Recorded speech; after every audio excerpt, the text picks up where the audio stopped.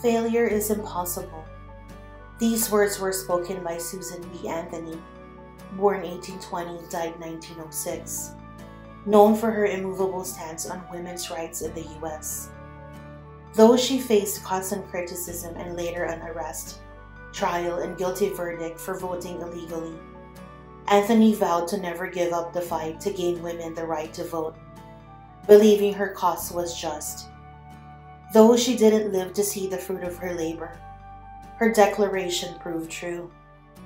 In 1920, the 19th Amendment to the Constitution gave women the right to vote.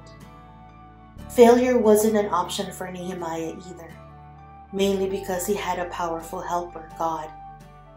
After asking him to bless his cause, rebuilding the wall of Jerusalem, Nehemiah and those who had returned to Jerusalem from exile in Babylon worked to make that happen.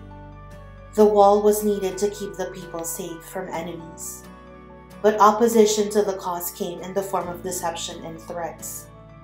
Nehemiah refused to let opposition deter him. He informed those who opposed the work, "I am carrying on a great project." Nehemiah 6 verse 3.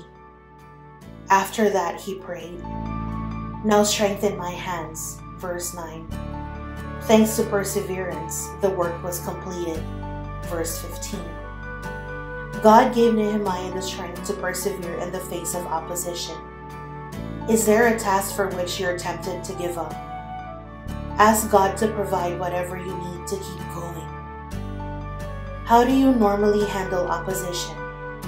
What cause are you willing to fight for, no matter how tough the opposition? Precious God, I need your help to keep going with the work you've given me to do, no matter what the cost may be.